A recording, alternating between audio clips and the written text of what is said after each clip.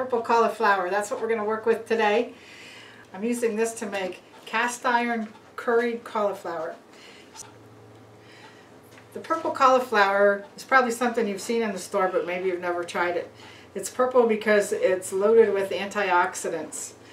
The antioxidant is called anthocyanin, and it's the same thing found in purple cabbage and also in red wine. So it gives you a little extra boost to your nutrients. I'm going to cut this in half because it's so huge. I don't need to use the whole thing for this recipe. Inside, you'll see that it's not all purple all the way through. That's interesting, isn't it?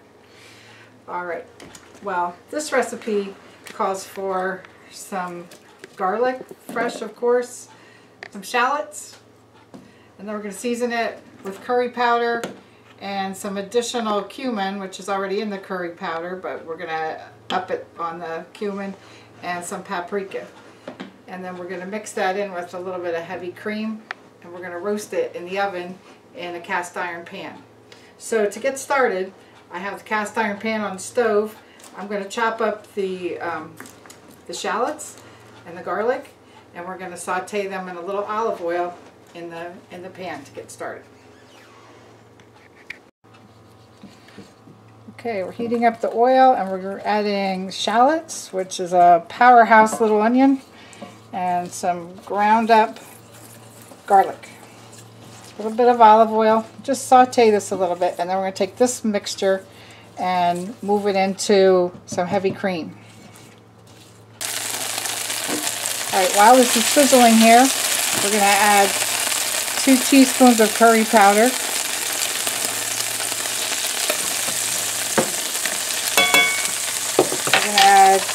We're going to add 1.5 more teaspoons of cumin.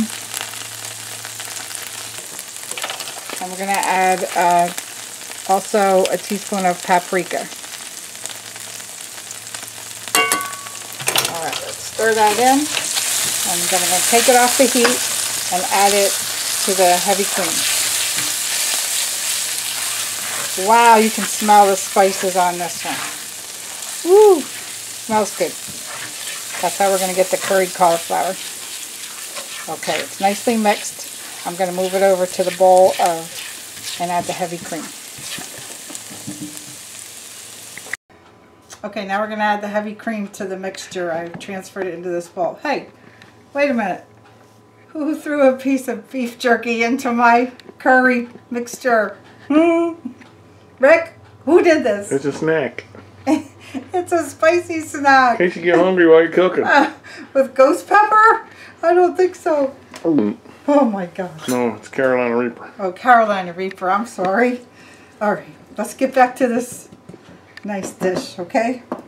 I'm going to start by adding a cup of heavy cream. All right.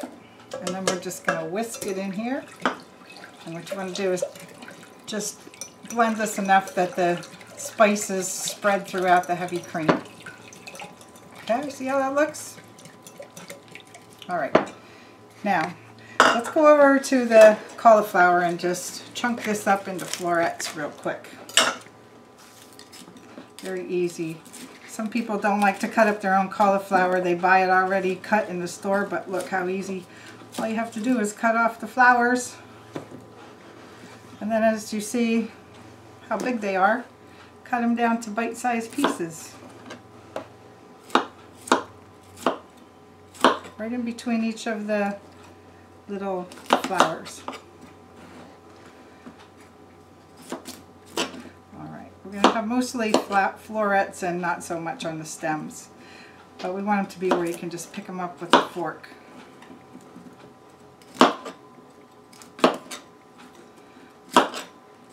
Alright, I think about half a head, since this was huge, is going to be just right for that frying pan. In the meantime, I turned the oven on to 400 degrees and it's preheating, getting ready for us. Alright, the other half of this head we're going to use for another good recipe coming up, so come back and check that out in a little while. Alright, now that we have the cream in this bowl, It's getting a little bit thicker.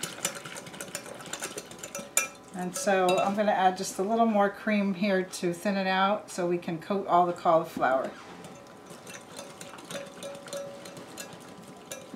Alright, we're going to dip them in there. Just make sure that the cauliflower we have is coated nicely.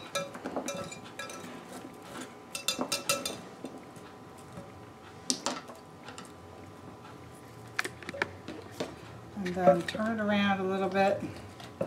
And then we're going to lay it into the cast iron pan.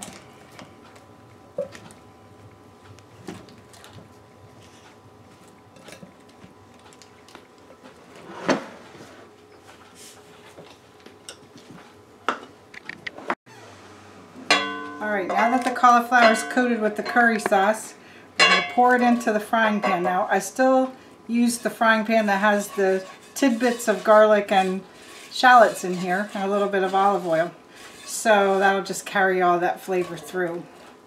Make sure that you get a little bit of this coating on every piece, and we're going to spread it out. You can see the steam is still coming off of the frying pan here. It really holds the heat.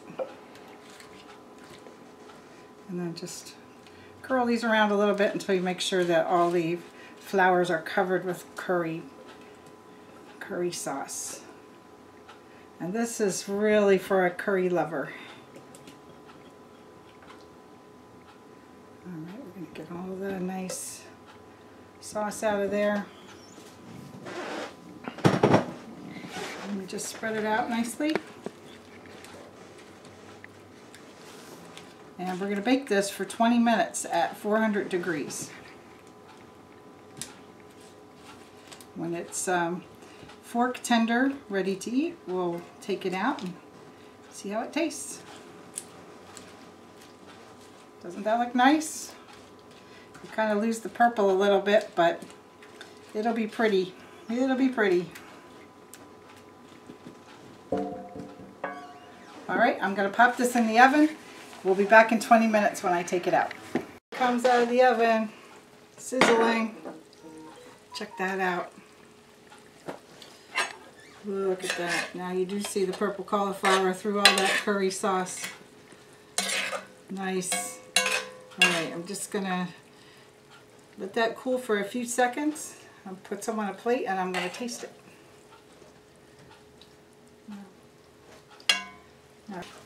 Alright, here we have the result. Nice purple cauliflower. It's nice and tender. You can stick a fork in it. And the curry sauce smells beautiful.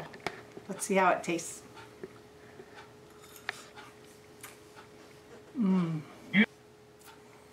That was delicious. You gotta make this recipe.